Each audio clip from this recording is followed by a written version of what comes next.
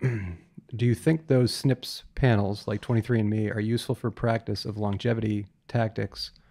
And what are the 8 to 12 genes that increase longevity that you always talk about? Well, those are sort of two separate questions. Most of the genes that we talk about that can drive longevity, you don't necessarily pull out of those tests. So, I mean, one of them you do. I think the FOXO families do tend to show up on even the SNP test. So they'll say, oh, you have a favorable FOXO3A genotype.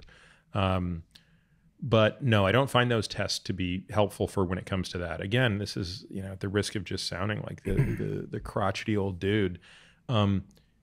You'll know you have longevity genes if you know your ancestors. That's I mean, and again, you could argue, well, if your ancestors died in the Holocaust, then you know you're not going to know that necessarily. But as a general rule, most people today who show up, who are, you know, in their 30s or 40s or whatever, if your parents are in their, you know, 80s and they're incredibly healthy, and your grandparents lived until their 90s or beyond, especially in an era when the world wasn't so easy to live in, you probably have some subset of those genes. So what are a handful of those genes? Well, the FOXO genes, of course, being probably the most ubiquitous across that.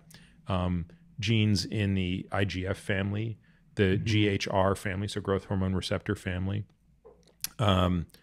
ApoC3 family. Those would be the biggest ones. And correct me if I'm blanking on anything, but I think the big ones are ApoC3, ApoE, obviously, FOXO3A, IGF, GHR, I think are the top 5. You then get into this sort of second tier of them. Of course, LPA, lots on that, which of course is the gene for Lp(a). TSHR. Yep. What else? CTEP. Oh, of course, CTEP. I'm sorry. No, CTEP Yeah. belongs in the top 5. Yeah. Yeah.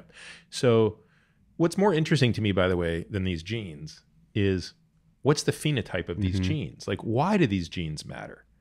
Well, if you let's go through them, right? So having favorable PCSK9, favorable Lp(a), favorable CTEP, favorable ApoC3, every one of those genes drives a phenotype that lowers your risk of cardiovascular disease.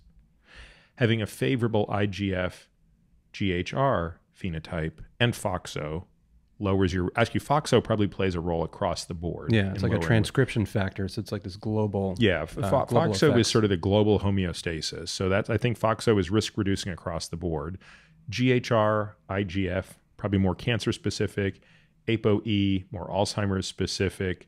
LPA, CTEP, ApoC3, and PCSK9, though very rare, obviously cardiovascular specific. So the meta theme from this topic is if you are genetically blessed to become a centenarian, the gift you got is that you have genes that delay your receipt of chronic disease by what appears to be about 20 years.